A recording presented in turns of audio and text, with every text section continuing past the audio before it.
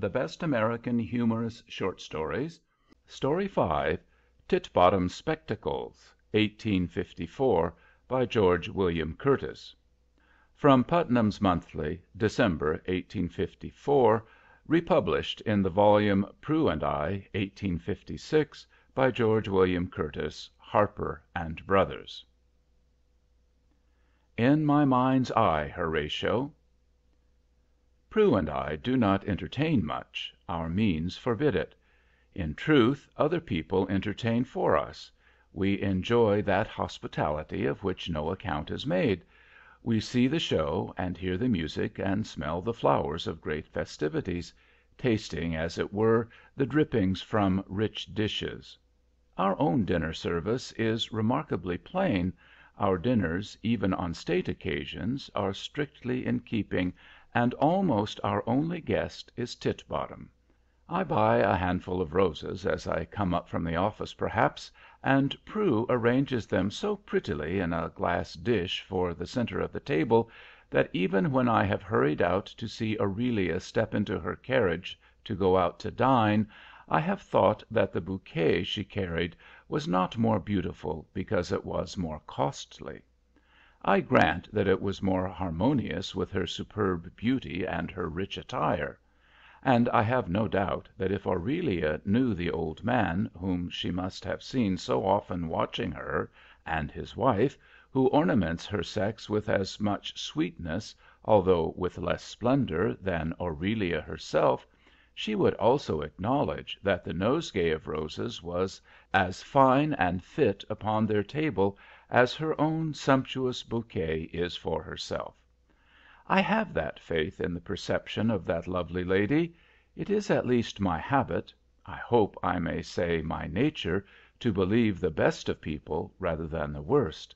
If I thought that all this sparkling setting of beauty, this fine fashion, these blazing jewels and lustrous silks and airy gauzes, embellished with gold-threaded embroidery and wrought in 1,000 exquisite elaborations, so that I cannot see one of those lovely girls pass me by without thanking God for the vision, if I thought that this was all, and that underneath her lace flounces and diamond bracelets Aurelia was a sullen, selfish woman, then I should turn sadly homewards, for I should see that her jewels were flashing scorn upon the object they adorned, and that her laces were of a more exquisite loveliness than the woman whom they merely touched with a superficial grace. It would be like a gaily decorated mausoleum, bright to see, but silent and dark within. Great excellences, my dear Prue, I sometimes allow myself to say, lie concealed in the depths of character, like pearls at the bottom of the sea. Under the laughing, glancing surface, how little they are suspected! Perhaps love is nothing else than the sight of them by one person. Hence every man's mistress is apt to be an enigma to everybody else. I have no doubt that when Aurelia is engaged, people will say that she is a most admirable girl, certainly, but they cannot understand why any man should be in love with her. As if it were at all necessary that they should!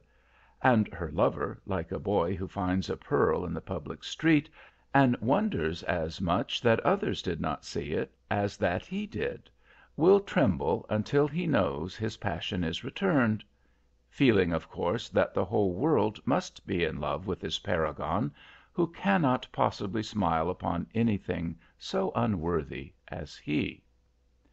I hope, therefore, my dear Mrs. Prue, I continue to say to my wife, who looks up from her work regarding me with pleased pride, as if I were such an irresistible humorist, you will allow me to believe that the depth may be calm, although the surface is dancing.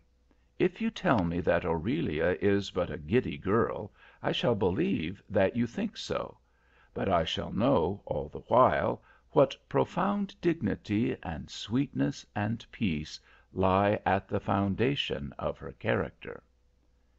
I say such things to Titbottom during the dull season at the office, and I have known him sometimes to reply with a kind of dry, sad humor, not as if he enjoyed the joke, but as if the joke must be made, that he saw no reason why I should be dull because the season was so. "And what do I know of Aurelia or any other girl?" he says to me, with that abstracted air, "I whose Aurelias were of another century and another zone." Then he falls into a silence which it seems quite profane to interrupt. But as we sit upon our high stools at the desk opposite each other, I leaning upon my elbows and looking at him, he, with sidelong face, glancing out of the window as if it commanded a boundless landscape instead of a dim, dingy office court, I cannot refrain from saying, "Well?" He turns slowly, and I go chatting on, a little too loquacious, perhaps, about those young girls.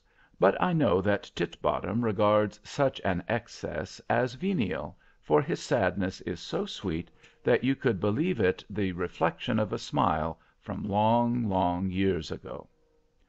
One day, after I had been talking for a long time, and we had put up our books and were preparing to leave, he stood for some time by the window, gazing with a drooping intentness, as if he really saw something more than the dark court, and said slowly, "Perhaps you would have different impressions of things if you saw them through my spectacles." There was no change in his expression. He still looked from the window, and I said, "Titbottom, I did not know that you used glasses. I have never seen you wearing spectacles." "No, I don't often wear them.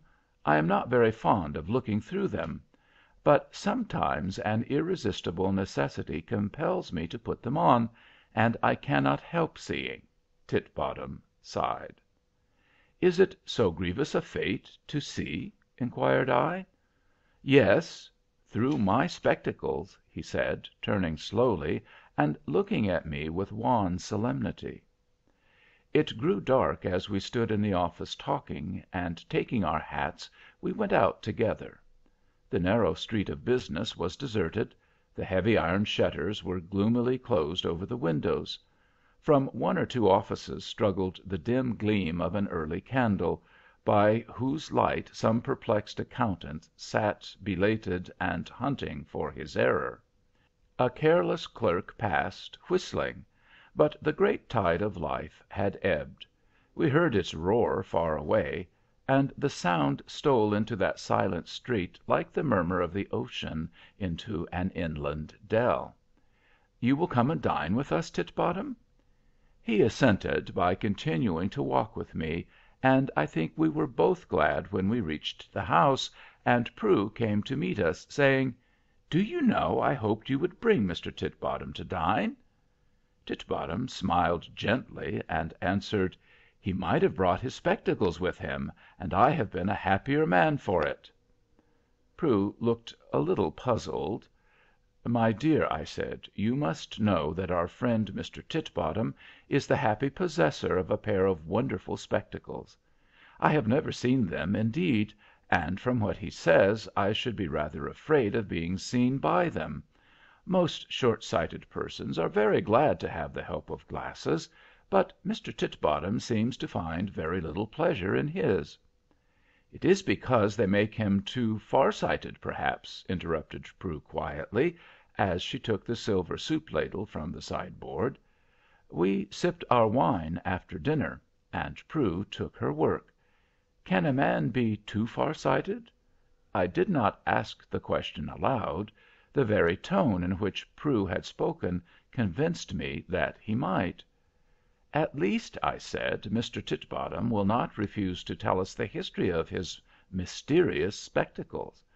I have known plenty of magic in eyes," and I glanced at the tender blue eyes of Prue, "but I have not heard of any enchanted glasses." "Yet you must have seen the glass in which your wife looks every morning, and I take it that glass must be daily enchanted," said Titbottom, with a bow of quaint respect to my wife.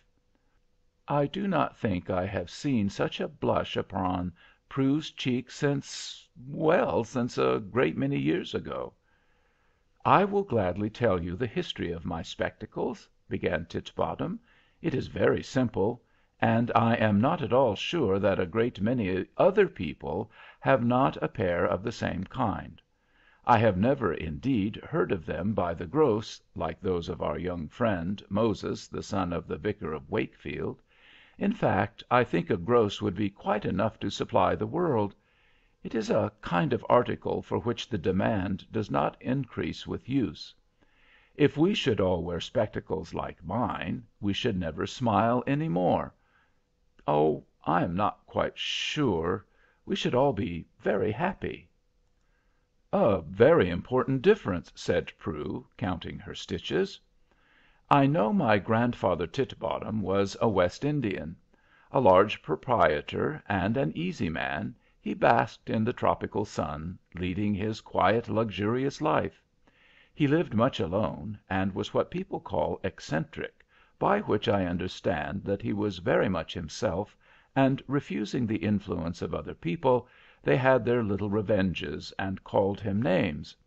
It is a habit not exclusively tropical. I think I have seen the same thing even in this city. But he was greatly beloved, my bland and bountiful grandfather. He was so large-hearted and open-handed. He was so friendly and thoughtful and genial that even his jokes had the air of graceful benedictions. He did not seem to grow old, and he was one of those who never appear to have been very young. He flourished in a perennial maturity, an immortal middle age. My grandfather lived upon one of the small islands, St. Kitts, perhaps, and his domain extended to the sea. His house, a rambling West Indian mansion, was surrounded with deep, spacious piazzas, covered with luxurious lounges, among which one capacious chair was his peculiar seat. They tell me he used sometimes to sit there for the whole day, his great, soft brown eyes fastened upon the sea, watching the specks of sails that flashed upon the horizon, while the evanescent expressions chased each other over his placid face, as if it reflected the calm and changing sea before him. His morning costume was an ample dressing-gown of gorgeously flowered silk, and his morning was very apt to last all day. He rarely read, but he would pace the great piazza for hours, with his hands sunken in the pockets of his dressing-gown, and an air of sweet reverie which any author might be very happy to produce. Society, of course, he saw little. There was some slight apprehension that if he were bidden to social entertainments he might forget his coat, or arrive without some other essential part of his dress, and there is a sly tradition in the Titbottom family that, having been invited to a ball in honor of the new governor of the island, my grandfather Titbottom sauntered into the hall towards midnight, wrapped in the gorgeous flowers of his dressing-gown, and with his hands buried in the pockets as usual.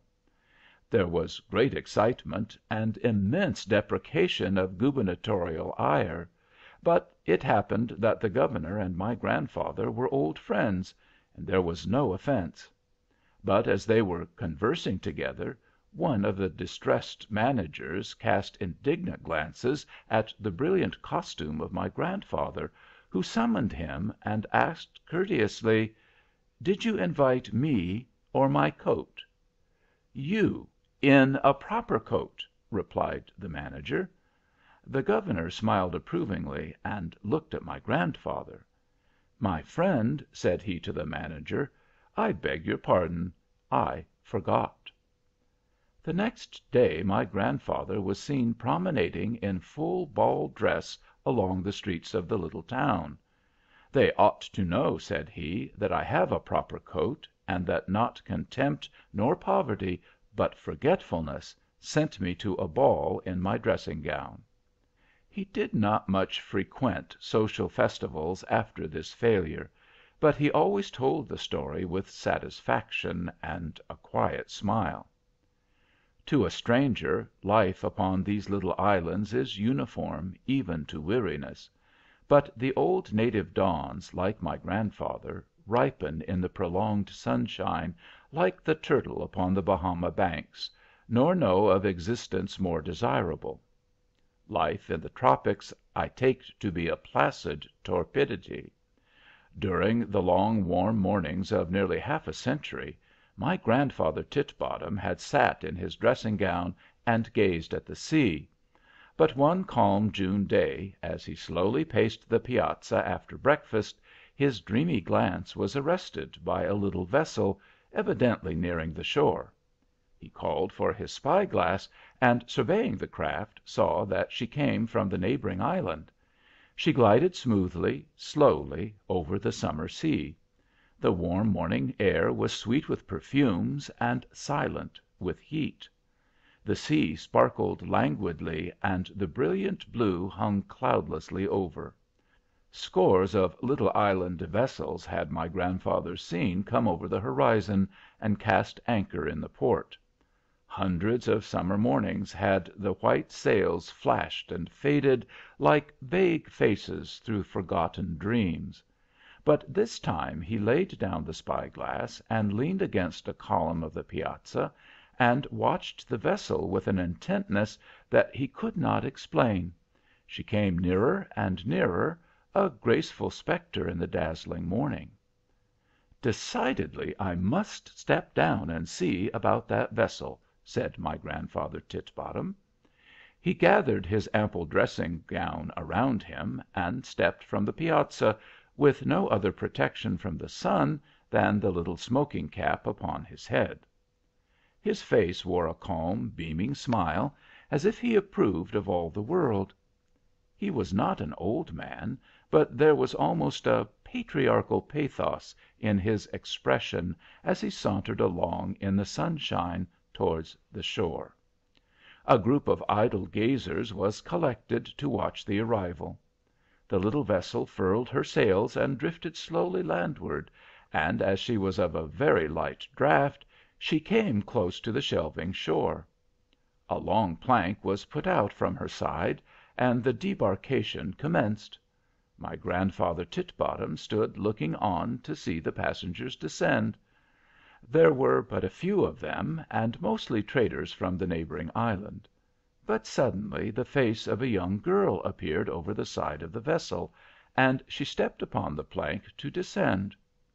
My grandfather Titbottom instantly advanced, and moving briskly reached the top of the plank at the same moment, and with the old tassel of his cap flashing in the sun, and one hand in the pocket of his dressing gown, with the other he handed the young lady carefully down the plank.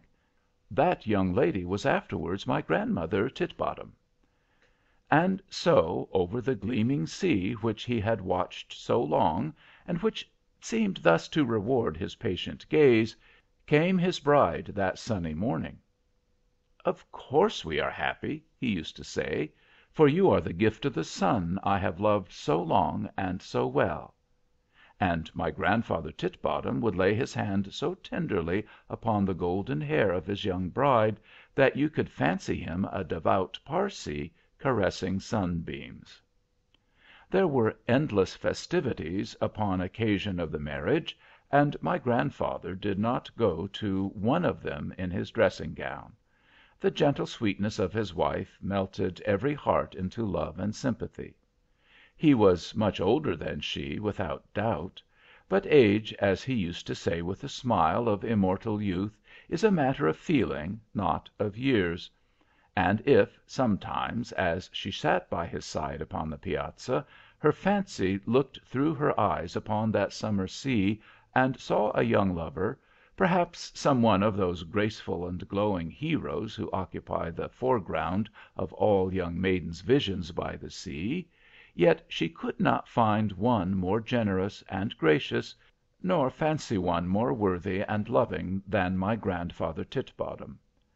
And if in the moonlit night, while he lay calmly sleeping, she leaned out of the window and sank into vague reveries of sweet possibility, and watched the gleaming path of the moonlight upon the water until the dawn glided over it, it was only that mood of nameless regret and longing which underlies all human happiness, or it was the vision of that life of society which she had never seen, but of which she had often read, and which looked very fair and alluring across the sea to a girlish imagination which knew that it should never know that reality. These West Indian years were the great days of the family, said Titbottom, with an air of majestic and regal regret, pausing and musing in our little parlor, like a late Stuart in exile, remembering England. Prue raised her eyes from her work and looked at him with a subdued admiration, for I have observed that, like the rest of her sex, she has a singular sympathy with the representative of a reduced family. Perhaps it is their finer perception which leads these tender-hearted women to recognize the divine right of social superiority so much more readily than we, and yet, much as Titbottom was enhanced in my wife's admiration by the discovery that his dusky sadness of nature and expression was, as it were, the expiring gleam and late twilight of ancestral splendors, I doubt if Mr. Bourne would have preferred him for bookkeeper a moment sooner upon that account. In truth, I have observed, down town, that the fact of your ancestors doing nothing is not considered good proof that you can do anything. But Prue and her sex regard sentiment more than action, and I understand easily enough why she is never tired of hearing me read of Prince Charlie. If Titbottom had been only a little younger, a little handsomer, a little more gallantly dressed, in fact, a little more of the Prince Charlie, I am sure her eyes would not have fallen again upon her work so tranquilly, as he resumed his story.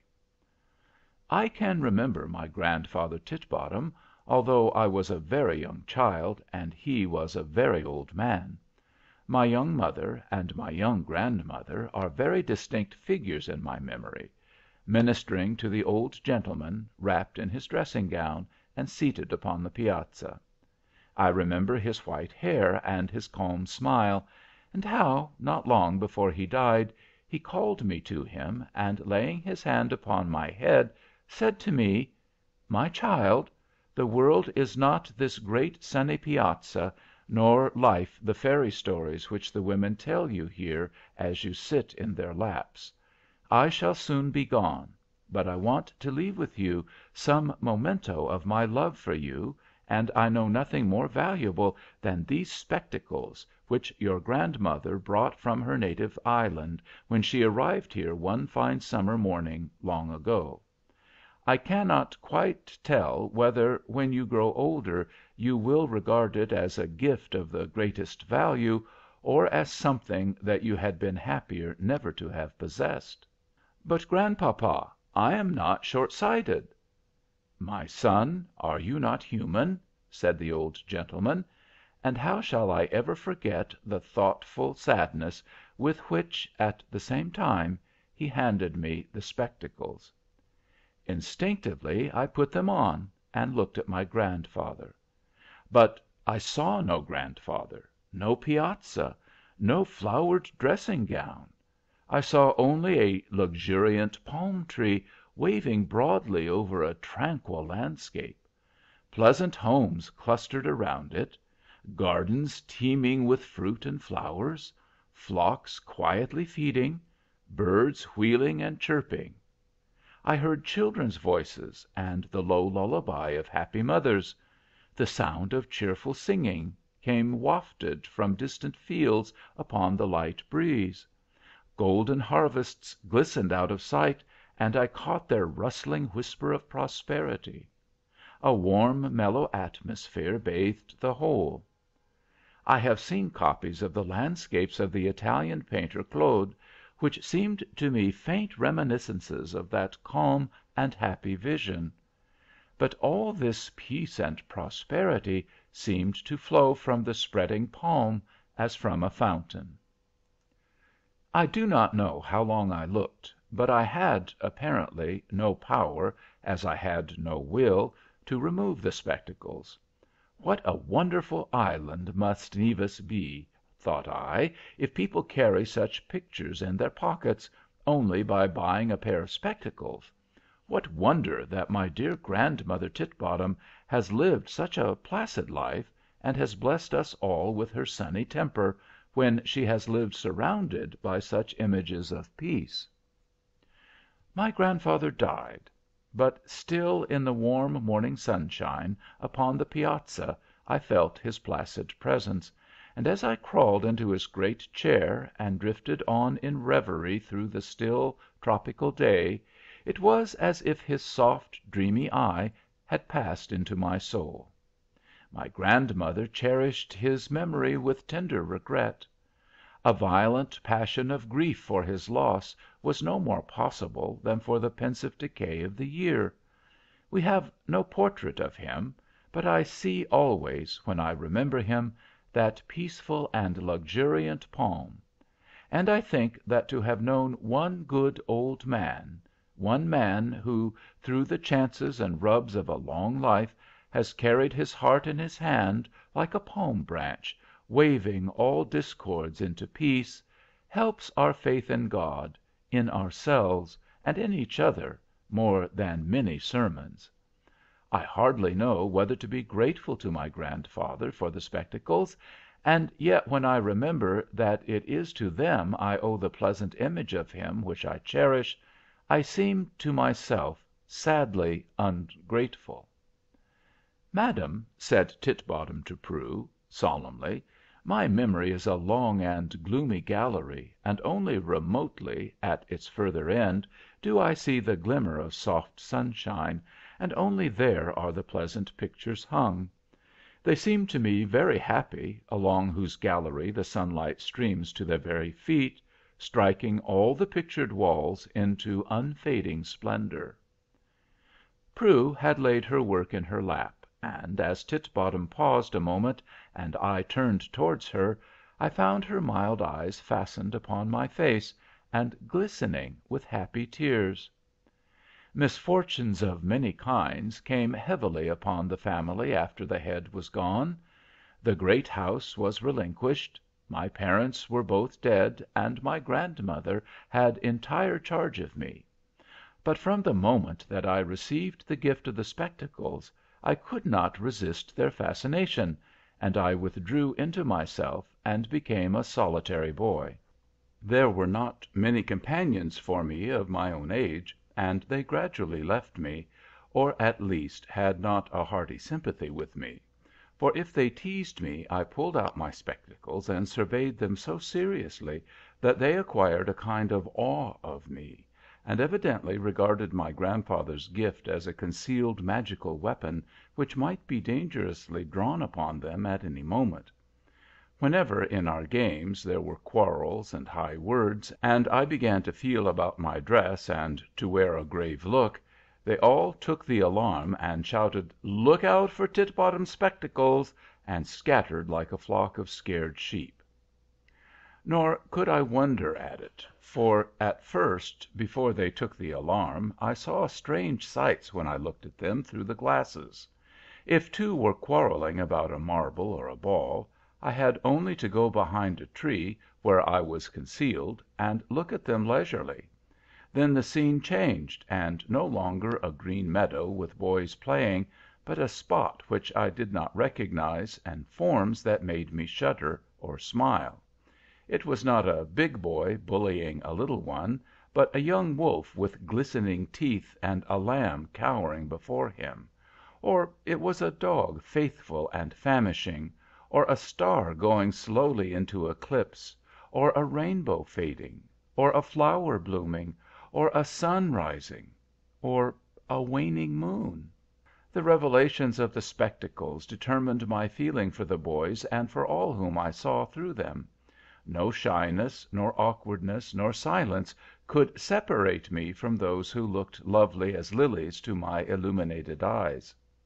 If I felt myself warmly drawn to any one, I struggled with the fierce desire of seeing him through the spectacles. I longed to enjoy the luxury of ignorant feeling, to love without knowing, to float like a leaf upon the eddies of life, drifted now to a sunny point, now to a solemn shade, now over glittering ripples, now over gleaming calms, and not to determined ports, a trim vessel with an inexorable rudder. But sometimes, mastered after long struggles, I seized my spectacles and sauntered into the little town. Putting them to my eyes, I peered into the houses and at the people who passed me. Here sat a family at breakfast, and I stood at the window looking in. O motley meal! Fantastic vision! The good mother saw her lord sitting opposite, a grave, respectable being, eating muffins. But I saw only a bank bill, more or less crumpled and tattered, marked with a larger or lesser figure. If a sharp wind blew suddenly, I saw it tremble and flutter. It was thin, flat, impalpable. I removed my glasses and looked with my eyes at the wife. I could have smiled to see the humid tenderness with which she regarded her strange vis-a-vis. Is life only a game of blind man's buff? Of droll cross-purposes? Or I put them on again and looked at the wife. How many stout trees I saw! How many tender flowers! How many placid pools!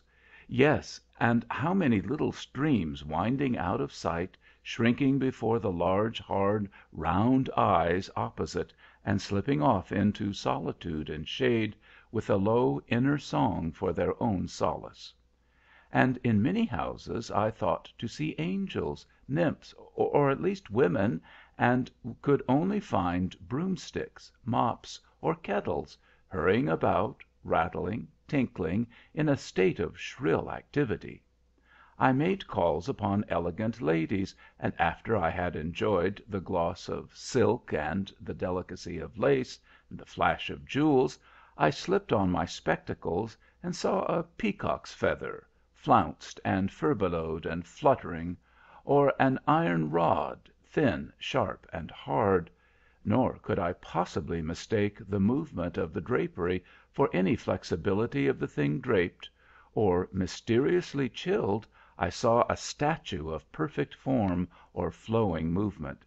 It might be alabaster or bronze or marble, but sadly often it was ice, and I knew that after it had shone a little and frozen a few eyes with its despairing perfection, it could not be put away in the niches of palaces for ornament and proud family tradition, like the alabaster or bronze or marble statues, but would melt and shrink and fall coldly away in colorless and useless water, be absorbed in the earth, and utterly forgotten.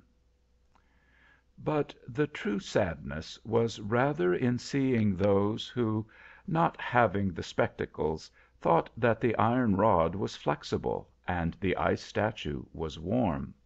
I saw many a gallant heart, which seemed to me brave and loyal as the Crusaders sent by genuine and noble faith to Syria and the Sepulchre, pursuing, through days and nights and a long life of devotion, the hope of lighting at least a smile in the cold eyes, if not a fire in the icy heart. I watched the earnest, enthusiastic sacrifice.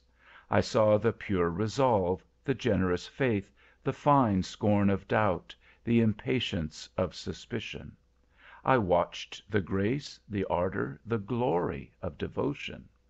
Through those strange spectacles how often I saw the noblest heart renouncing all other hope, all other ambition, all other life than the possible love of some one of those statues. Ah me! It was terrible, but they had not the love to give. The Parian face was so polished and smooth because there was no sorrow upon the heart, and drearily often no heart to be touched. I could not wonder that the noble heart of devotion was broken, for it had dashed itself against a stone.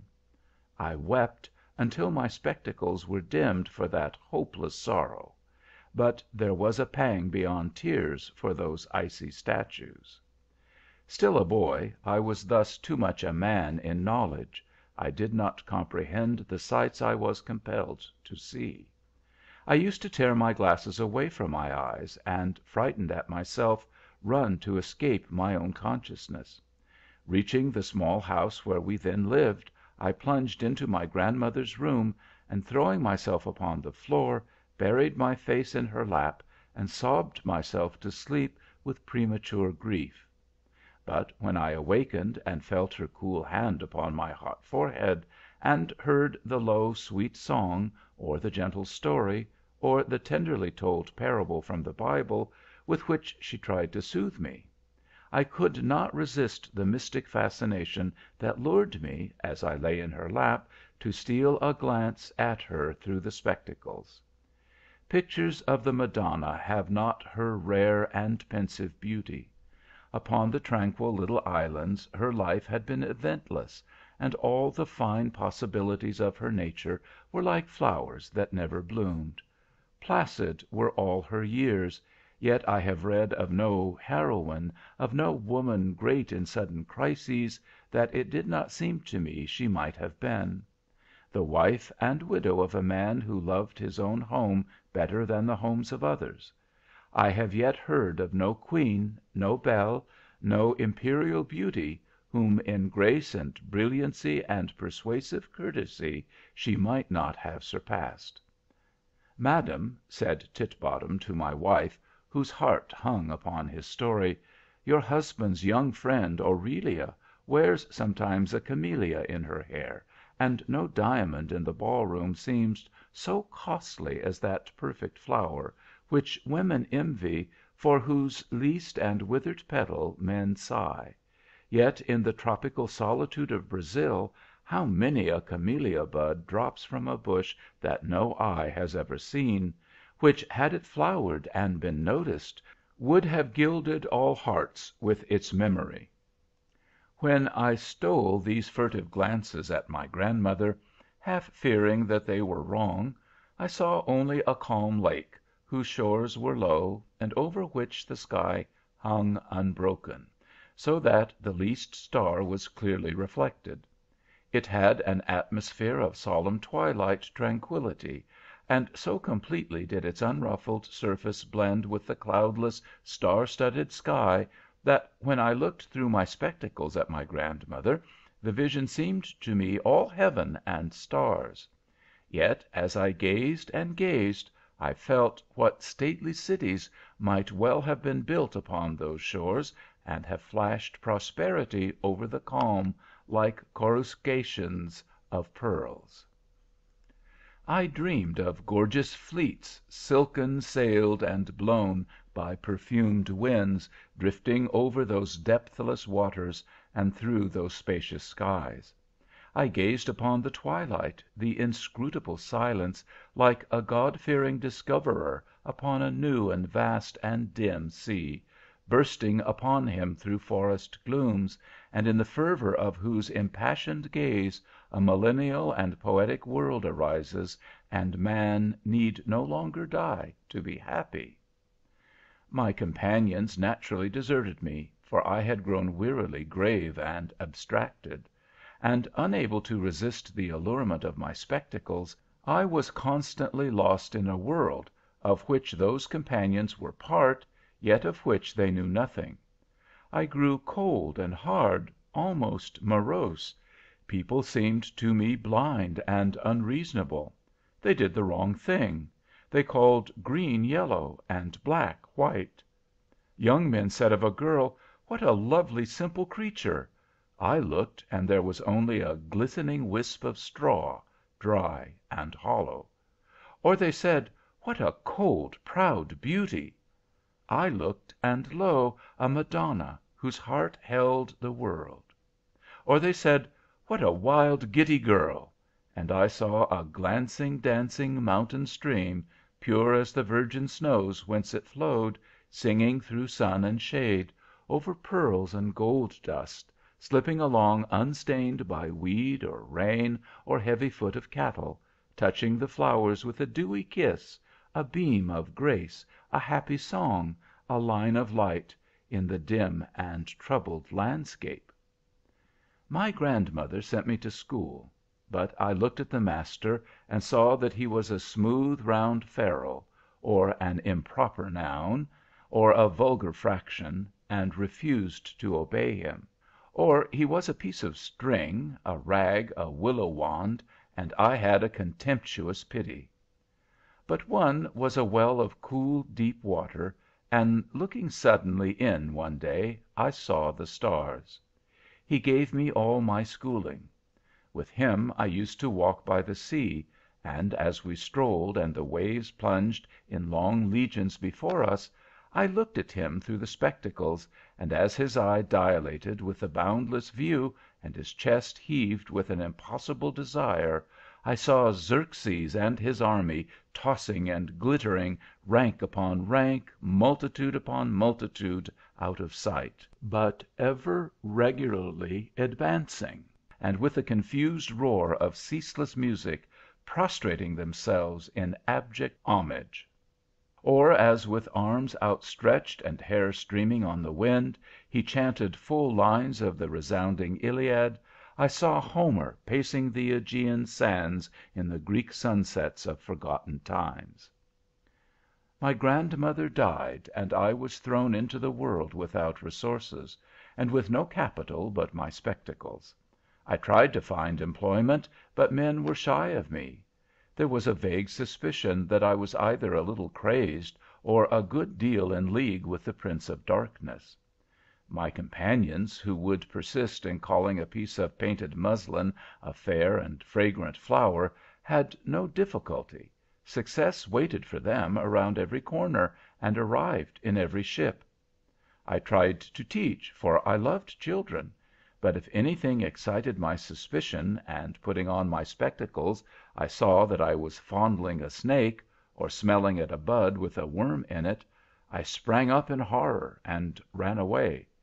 Or if it seemed to me through the glasses that a cherub smiled upon me, or a rose was blooming in my buttonhole, then I felt myself imperfect and impure, not fit to be leading and training what was so essentially superior in quality to myself, and I kissed the children and left them weeping and wondering. In despair, I went to a great merchant on the island, and asked him to employ me. "My young friend," said he, "I understand that you have some singular secret, some charm or spell or gift or something, I don't know what, of which people are afraid. Now, you know, my dear," said the merchant, swelling up, and apparently prouder of his great stomach than of his large fortune, "I am not of that kind. I am not easily frightened. You may spare yourself the pain of trying to impose upon me. People who propose to come to time before I arrive are accustomed to arise very early in the morning," said he, thrusting his thumbs in the armholes of his waistcoat, and spreading the fingers like two fans upon his bosom. "I think I have heard something of your secret. You have a pair of spectacles, I believe, that you value very much, because your grandmother brought them as a marriage portion to your grandfather. Now, if you think fit to sell me those spectacles, I will pay you the largest market price for glasses. What do you say?" I told him that I had not the slightest idea of selling my spectacles. "My young friend means to eat them, I suppose," said he, with a contemptuous smile. I made no reply, but was turning to leave the office when the merchant called after me, "My young friend, poor people should never suffer themselves to get into pets. Anger is an expensive luxury, in which only men of a certain income can indulge. A pair of spectacles and a hot temper are not the most promising capital for success in life, Master Titbottom." I said nothing, but put my hand upon the door to go out, when the merchant said more respectfully, "Well, you foolish boy, if you will not sell your spectacles, perhaps you will agree to sell the use of them to me. That is, you shall only put them on when I direct you, and for my purposes." "Hello, you little fool!" cried he impatiently, as he saw that I intended to make no reply. But I had pulled out my spectacles and put them on for my own purpose, and against his direction and desire I looked at him, and saw a huge, bald‐headed wild boar, with gross chops and a leering eye, only the more ridiculous for the high‐arched, gold‐bowed spectacles that straddled his nose. One of his forehoofs was thrust into the safe, where his bills payable were hived, and the other into his pocket, among the loose change and bills there. His ears were pricked forward with a brisk, sensitive smartness. In a world where prize pork was the best excellence, he would have carried off all the premiums. I stepped into the next office in the street, and a mild-faced, genial man, also a large and opulent merchant, asked me my business in such a tone that I instantly looked through my spectacles and saw a land flowing with milk and honey. There I pitched my tent and stayed till the good man died and his business was discontinued. "But while there," said Titbottom, and his voice trembled away into a sigh, "I first saw Preciosa. Spite of the spectacles, I saw Preciosa. For days, for weeks, for months, I did not take my spectacles with me. I ran away from them. I threw them up on high shelves. I tried to make up my mind to throw them into the sea or down the well. I could not. I would not. I dared not look at Preciosa through the spectacles. It was not possible for me deliberately to destroy them. But I awoke in the night and would almost have cursed my dear old grandfather for his gift. I escaped from the office and sat for whole days with Preciosa. I told her the strange things I had seen with my mystic glasses. The hours were not enough for the wild romances which I raved in her ear. She listened, astonished and appalled. Her blue eyes turned upon me with a sweet deprecation. She clung to me, and then withdrew, and fled fearfully from the room. But she could not stay away. She could not resist my voice, in whose tones burned all the love that filled my heart and brain. The very effort to resist the desire of seeing her as I saw everybody else gave a frenzy and an unnatural tension to my feeling and my manner. I sat by her side, looking into her eyes, smoothing her hair, folding her to my heart, which was sunken and deep, why not forever, in that dream of peace? I ran from her presence, and shouted and leaped with joy, and sat the whole night through, thrilled into happiness by the thought of her love and loveliness, like a wind‐harp tightly strung, and answering the airiest sigh of the breeze with music. Then came calmer days. The conviction of deep love settled upon our lives, as after the hurrying, heaving days of spring comes the bland and benignant summer. "It is no dream, then, after all, and we are happy," I said to her one day, and there came no answer, for happiness is speechless. "We are happy, then," I said to myself. "There is no excitement now. How glad I am that I can now look at her through my spectacles." I feared lest some instinct should warn me to beware. I escaped from her arms, and ran home and seized the glasses and bounded back again to Preciosa. As I entered the room I was heated. My head was swimming with confused apprehension.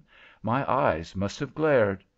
Preciosa was frightened, and, rising from her seat, stood with an inquiring glance of surprise in her eyes. But I was bent with frenzy upon my purpose. I was merely aware that she was in the room. I saw nothing else. I heard nothing. I cared for nothing but to see her through that magic glass, and feel at once all the fullness of blissful perfection which that would reveal. Preciosa stood before the mirror, but alarmed at my wild and eager movements, unable to distinguish what I had in my hands, and seeing me raise them suddenly to my face, she shrieked with terror, and fell fainting upon the floor, at the very moment that I placed the glasses before my eyes, and beheld myself reflected in the mirror before which she had been standing. "Dear madam," cried Titbottom to my wife, springing up and falling back again in his chair, pale and trembling, while Prue ran to him and took his hand, and I poured out a glass of water, "I saw myself." There was silence for many minutes. Prue laid her hand gently upon the head of our guest, whose eyes were closed, and who breathed softly, like an infant in sleeping. Perhaps, in all the long years of anguish since that hour, no tender hand had touched his brow, nor wiped away the damps of a bitter sorrow. Perhaps the tender maternal fingers of my wife soothed his weary head with the conviction that he felt the hand of his mother playing with the long hair of her boy in the soft West Indian morning. Perhaps it was only the natural relief of expressing a pent-up sorrow. When he spoke again, it was with the old subdued tone and the air of quaint solemnity. "These things were matters of long, long ago, and I came to this country soon after. I brought with me, premature age, a past of melancholy memories and the magic spectacles. I had become their slave. I had nothing more to fear. Having seen myself, I was compelled to see others, properly to understand my relations to them. The lights that cheer the future of other men had gone out for me. My eyes were those of an exile turned backwards upon the receding shore, and not forwards with hope upon the ocean. I mingled with men, but with little pleasure. There are but many varieties of a few types. I did not find those I came to clearer sighted than those I had left behind. I heard men called shrewd and wise, and report said they were highly intelligent and successful. But when I looked at them through my glasses, I found no halo of real manliness. My finest sense detected no aroma of purity and principle, but I saw only a fungus that had fattened and spread in a night. They all went to the theater to see actors upon the stage. I went to see actors in the boxes, so consummately cunning that the others did not know they were acting, and they did not suspect it themselves. Perhaps you wonder it did not make me misanthropical. My dear friends, do not forget that I had seen myself. It made me compassionate, not cynical. Of course, I could not value highly the ordinary standards of success and excellence. When I went to church and saw a thin blue artificial flower, or a great sleepy cushion expounding the beauty of holiness to pews full of eagles, half-eagles, and threepences, however adroitly concealed in broadcloth and boots, or saw an onion in an Easter bonnet weeping over the sins of Magdalen, I did not feel as they felt who saw in all this not only propriety but piety. Or when, at public meetings, an eel stood up on end, and wriggled and squirmed lithely in every direction, and declared that, for his part, he went in for rainbows and hot water, how could I help seeing that he was still black and loved a slimy pool? I could not grow misanthropical when I saw in the eyes of so many who were called old the gushing fountains of eternal youth, and the light of an immortal dawn, or when I saw those who were esteemed unsuccessful and aimless ruling a fair realm of peace and plenty, either in themselves or more perfectly in another, a realm and princely possession for which they had well renounced a hopeless search and a belated triumph. I knew one man who had been for years a byword for having sought the philosopher's stone. But I looked at him through the spectacles, and saw a satisfaction in concentrated energies, and a tenacity arising from devotion to a noble dream, which was not apparent in the youths who pitied him in the aimless effeminacy of clubs, nor in the clever gentlemen who cracked their thin jokes upon him over a gossiping dinner. And there was your neighbor over the way, who passes for a woman who has failed in her career because she is an old maid. People wag solemn heads of pity, and say that she made so great a mistake in not marrying the brilliant and famous man who was for long years her suitor. It is clear that no orange flower will ever bloom for her. The young people make tender romances about her as they watch her, and think of her solitary hours of bitter regret and wasting longing, never to be satisfied. When I first came to town I shared this sympathy, and pleased my imagination with fancying her hard struggle with the conviction that she had lost all that made life beautiful. I supposed that if I looked at her through my spectacles I should see that it was only her radiant temper which so illuminated her dress that we did not see it to be heavy sables. But when one day I did raise my glasses and glanced at her, I did not see the old maid whom we all pitied for a secret sorrow, but a woman whose nature was a tropic, in which the sun shone, and birds sang, and flowers bloomed forever. There were no regrets, no doubts and half wishes, but a calm sweetness, a transparent peace. I saw her blush when that old lover passed by, or paused to speak to her, but it was only the sign of delicate feminine consciousness. She knew his love, and honored it, although she could not understand it nor return it. I looked closely at her, and I saw that although all the world had exclaimed at her indifference to such homage, and had declared it was astonishing she should lose so fine a match, she would only say simply and quietly, "If Shakespeare loved me and I did not love him, how could I marry him?" Could I be misanthropical when I saw such fidelity and dignity and simplicity? You may believe that I was especially curious to look at that old lover of hers through my glasses. He was no longer young, you know, when I came, and his fame and fortune were secure. Certainly I have heard of few men more beloved, and of none more worthy to be loved.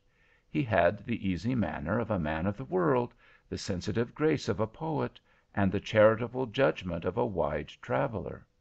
He was accounted the most successful and most unspoiled of men. Handsome, brilliant, wise, tender, graceful, accomplished, rich, and famous, I looked at him, without the spectacles, in surprise and admiration, and wondered how your neighbor over the way had been so entirely untouched by his homage.